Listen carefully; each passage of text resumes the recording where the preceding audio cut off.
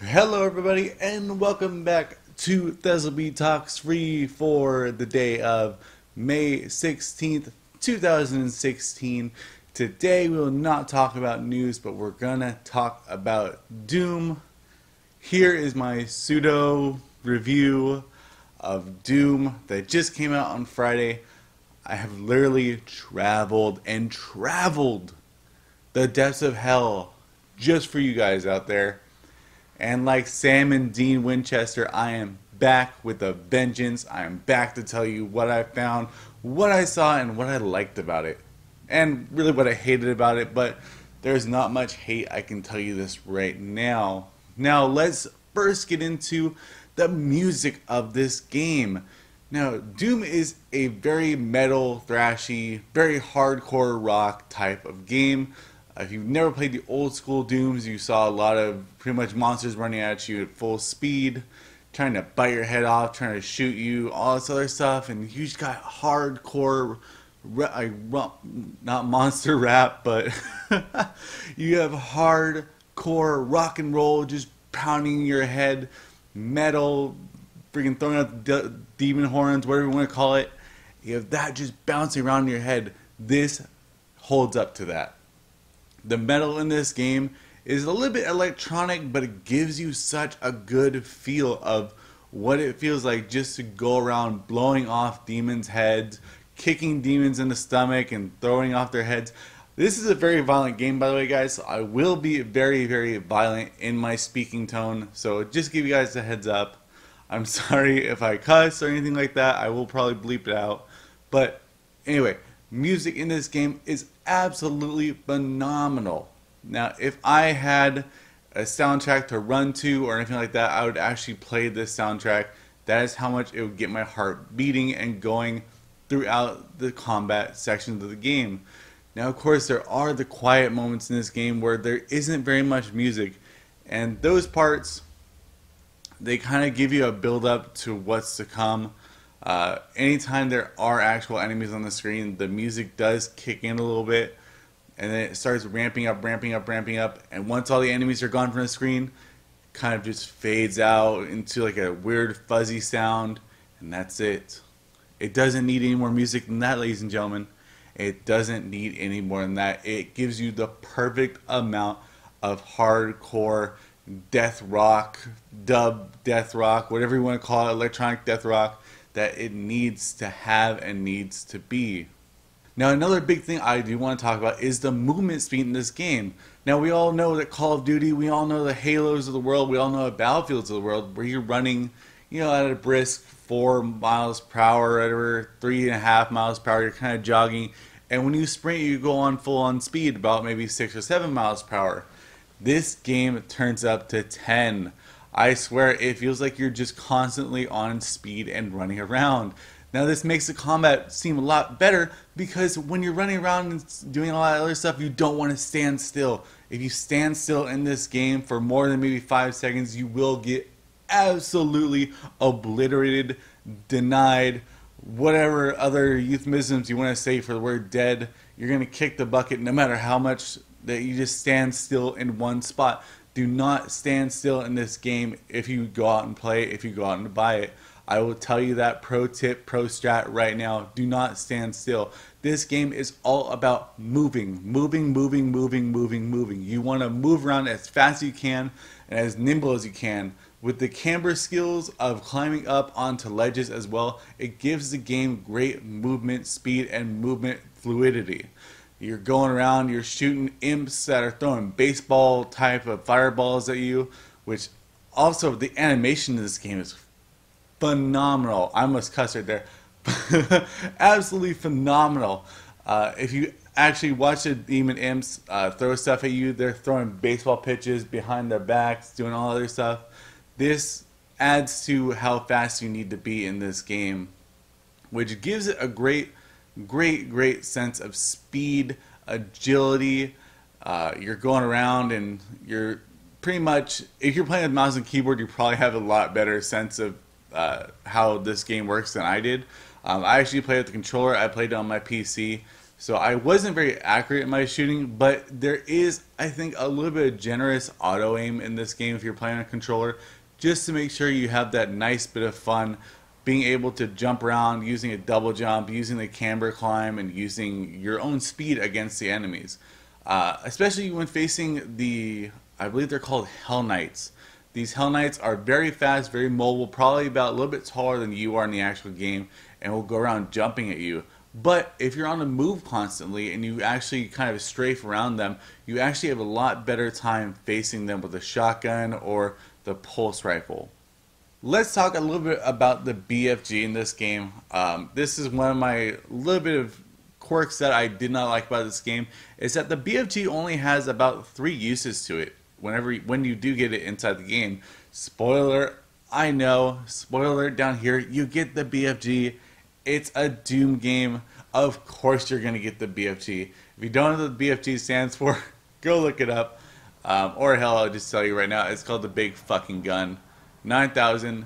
It's a giant, pretty much just pulse ball that shoots out and spreads out to all the enemies within the area. It didn't seem as effective whenever I used it, but you know, I could have been using it wrong. I only use it when I really needed to. When the shit hit the fan, that's when I used it. I mean, really, what else are you going to do with the BFG? Especially when you have 3 uses on it, you're just going to use it very sparingly and only in very small amounts. The actual ammunition for the BFG is not readily available in every single fight in combat encounter that you get into, but it's a BFG and I still enjoyed using it. I just wish I was able to use it a lot more, especially going against the bigger type of demons that come out, and especially later on in the game when they start throwing 3 or 4 of those giant demons at you at the same time, and you're sitting there with low ammunition as it is for the game. But what are you going to do? That's how they did it for balance, so I'm not going to complain that much. But hey guys, don't use the BFG unless you really need it. That's another pro tip for you guys. Now let's actually go with the whole entire weapon wheel here. You actually use right bumper on the Xbox One controller to actually switch weapons and all that stuff, to quick switch as well. It was actually a very hard time for me to get rid of the mindset that I had to choose Y or X to even reload or anything like that, because you know, you hit R1 or usually you hit the right bumper to use melee attacks, and for some odd reason that was in my head as melee attack goes on the right or the right bumper. So every single time, like for the first couple hours, this is me talking, this is my dumb butt talking, but for the first couple hours I would go up to big demons and hit R1 and go, heck yeah, I'm gonna blow this demon's head off with my fists and my kicks, and I would switch to a different gun by accident, and I would totally miss the melee kill, or the glory kill as they call it, and that was not a fun time, I can tell you that. So get used to actually using the R1 or right bumper to switch your guns. There are about, I believe, 9 different guns in the game. I don't have a count right in front of me. I actually just got done playing it like 2 seconds ago before I actually recorded this Thezalbee Talks free. So you do got your shotgun, you got super shotgun, you got your pulse rifle, Gauss rifle, heavy machine gun type of gun. It's a chain gun as well. And all of these guns have secondary modes and third-dary modes. I don't think third-dary is a word, but you know what I'm saying. There are actually 2 different types of modifications for each one of these guns, and they're all upgradable with an upgrade system in the game, which allows you to spend tokens that you earn by doing combat feats and doing different types of combat kills in the game. You get these combat coins and you end up with maybe about 1 modification that you use all the time and another modification that you just use to spend all the coins on. There is one gun that sticks out in my head that I absolutely love, and it is the assault rifle in this game, or at least the heavy assault rifle, whatever you want to call it. It makes a nice thump, thump, thump, thump, thump noise, as well as if you hold down the weapon modification, which is L2 or left trigger, if you want to call it that, it actually shoots out little teeny tiny missiles, and it just does a barrage of missiles when it's fully upgraded. Fully upgraded barrage missiles into a Hell Knight or any type of other bigger demon. It's actually fun just to watch them kind of twitch and turn and kind of blow up. Unfortunately, you don't get the glory kill for that, which I'll go into glory kills on the next segment right now. But it's fun just watching all these like little itty bitty missiles being shot at the enemy and watching them just blow up in a huge flame of glory of you just wasted about 50 rounds of ammunition on this one dude. But heck, it looks pretty damn sweet. Now, one thing that actually has been introduced into Doom is the glory kill, as they call it. You do enough damage on this enemy right here in front of you, you're going to run up to it and you're going to punch it to death. Or punch it to smithereens. I don't know what you call killing a demon, but I mean, I'll ask Sam and Dean when I see him next time. But if you hit up an enemy at least a certain amount of times and you put him into a stun state, you end up being able to put a glory kill on them, and that glory kill will give you health. Now you can go through the whole entire game thinking, I don't need these glory kills. Who needs them? They are a waste of time. They're a waste of 2 seconds of my time. If I do this on every single enemy, I'm wasting so much time. It's not a waste of time. It's not a waste of time, people. I'm telling you this. It is actually a fun mechanic in the game to give you at least that last bit of 10 health or something like that. You're low on health. You got 20 health left. You got 4 different Hell Knights coming at you at the same time. And you kill one of these Hell Knights with a glory kill. And it boosts you back up from 10 health to maybe about 80 health. This is a very essential part of the game that you need to learn how to use. And you need to learn how to use it quickly. Because the first levels of this game with the imps throwing fireballs at you and you only have 100 health. Ooh boy is it hard. So go ahead and make sure you use those glory kills in this game. I love the addition of this glory kill. Also, the fact that there are so many different ways to actually use glory kills. In the actual challenges part of each mission, you actually are encouraged to use different types of glory kills. From killing imps from behind, from killing the possessed from behind, any type of, aim down the right leg and you'll sweep them up and jam their boot into their own mouth. I wish if I could do a supercut right here next to me, I would totally do a supercut of every single glory kill there is. But hey, you guys should find out what those glory kills are. One of the more disgusting, I can tell you this right now, one of the more disgusting ones are, I forgot what they're called, but the big giant blobby demons, you actually kind of just go into their stomach and rip out their intestines and shove it down their throat. Yeah, that's not very PG, I know, but damn, is it horrible to watch. Now, of course, first-person shooter, you're gonna have a lot of areas that you need to kill enemies in, and this game actually does that very well with a lot of verticality in the actual combat arena areas. Now, to activate a combat arena, pretty much in this game, you're gonna be going into gore nest, ripping out the heart of a gore nest, and summoning in probably about 20 or 30 demons, one after the other, one after the other. Now, this kind of got a little bit slightly repetitive, but it gave me a lot of just moments of where I took my controller and was gripping it to fear my life. These combat sections last maybe about 5 to 10 minutes each, and oh my gosh, everyone. Some of these combat arenas are complicated as hell. I don't know how to explain it. I was playing on the default setting and I was having trouble. I would hate to play this in nightmare mode, which I probably will end up playing this in nightmare mode because I'll probably hate myself at least once or twice, especially after playing Dark Souls. But the actual combat arenas for this game are really hella hard, guys. You go around and you pretty much start out with the smaller demons, so like let's say a couple imps or a couple reapers or something like that, and then they'll spawn in 2 or 3, maybe 4 pinkies, and then some hell knights, and then more reapers, and then more just caper demons, more of those fat pudgy demons as well. These combat arenas can get super duper super complicated and just tough to deal with, especially the amount of ammunition I have. But luckily, you have a chainsaw that will actually rip through different types of demons and give you a certain amount of ammunition whenever you use a chainsaw on them. It says even the tooltips, the bigger the demon, the more ammunition you get. But in order to get more of that chainsaw juice, you have to go through the upgrade system. Now there is an upgrade system in this game, and it is pretty much just you find a collectible. You get your first one, I think, a bit later in the game. Maybe about, I forgot actually when I got that first upgrade. But it can't be more or less than like 4 or 5, like 4 different chapters into the game, where you actually get your first upgrade, and you get your first health upgrade, armor upgrade, or weapons upgrade.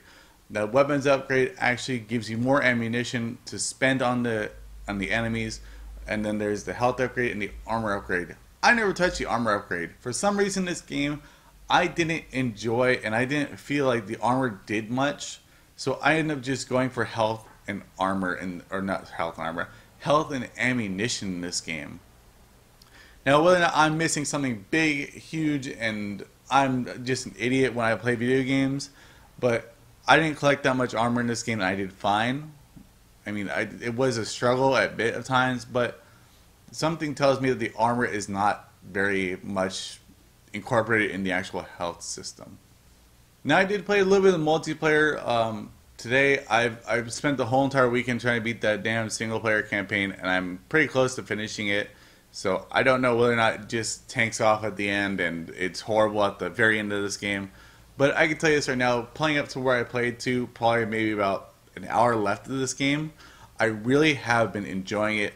The actual combat of the white knuckle gripping controller that I have in the combat is actually a really nice adrenaline rush for me, especially coming out of Dark Souls 3 and Bloodborne and all these other games where they just kind of beat you down and they make sure that you want to just stop playing. I did not want to stop playing. I wanted to keep on playing, but I had to get out of that world to do stuff here in the real world. I mean, even today, I did not want to stop playing the single player. I had to actually start playing the multiplayer for you guys to at least see it a little bit. But at least from what I can tell from the multiplayer, it's team deathmatch. There's one mode called freeze tag, which I do not enjoy at all. I'm not here for the multiplayer, I can tell you that much. I will have an updated review of the actual snap map proportion of this game, which is snap map is pretty much like, I guess, kind of like a Forge in Halo. I'm pretty sure that if I have any true Doom fans that say that, if I say that to them, they'll probably kill me, literally. But, you know, it kind of reminds me of what Forge is in Halo. So if you want to use the snap map, try saying that 3 times fast. The snap map, it actually seems pretty fun. It actually seems pretty inventive. Why not? Just use the word inventive. It seems very inventive, but it also seems very fun. Making your own custom maps, making your own custom layouts, making your own custom type of games. So, you know, we'll get back to Snap Map soon, probably later on in the week, or probably next week, probably next Monday when, you know, I talk for you on Monday. So, now with that multiplayer falling a little bit short on what I expected from any type of Doom, because I didn't play the beta or anything like that, and what id Software has done with multiplayer in the past, has kind of a little bit fallen short for me, and I wish it wasn't much included in this game. I actually wish it was just the either snap map and then the single player game campaign, and that's it. But, you know, first person shooter nowadays, as well as it being the Doom franchise, it needed a first person shooter type of multiplayer campaign or multiplayer setting. So whatever, I'm not going to really, I don't really care about it that much.